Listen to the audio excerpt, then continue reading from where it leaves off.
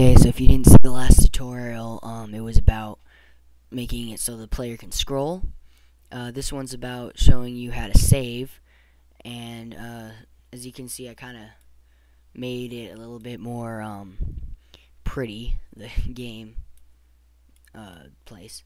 So, as you can see, he can still scroll, and so saving is pretty simple.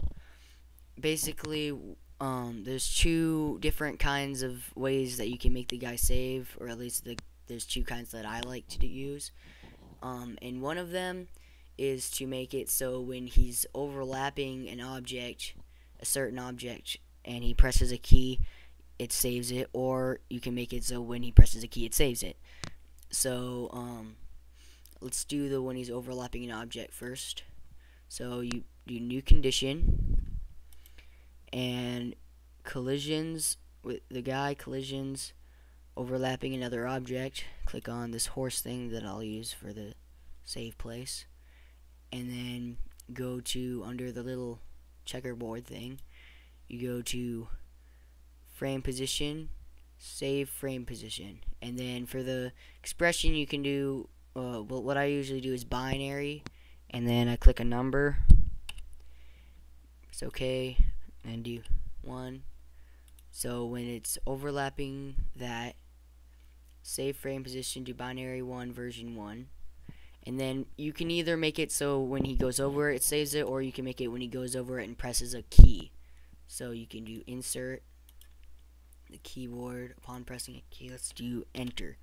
So now when he presses enter and he's overlapping it, it'll save the frame position. Or you can just take out the object altogether and make it easy for the guy to save, and just make it upon pressing enter, it saves the frame position. And now to load it is a little differently. So I made a little title screen. It's kind of boring. Basically, for new game, you do the mouse, the user clicks on an object, left button, single click. Upon clicking on new game, it jumps to this frame, and then new condition, the mouse, user clicks on a different object, left button, single click. On the load game, it loads application position. Don't do load frame position, because it only works if you're going to the same frame. That works for if you want to do like a checkpoint and you're in the same frame when you load it. So do load application position, and don't do file. You click on expression, click on binary, and make sure you put the exact same code that you did for the other one, or it won't work. And then click on 1. Now load application position binary 1 version 1. Okay.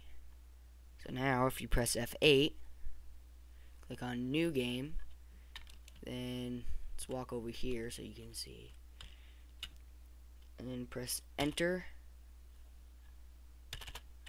and then exit out, and then press F8 again. Computer's slow. Load game, and he's still there. So that's basically how you save. Not much to it really.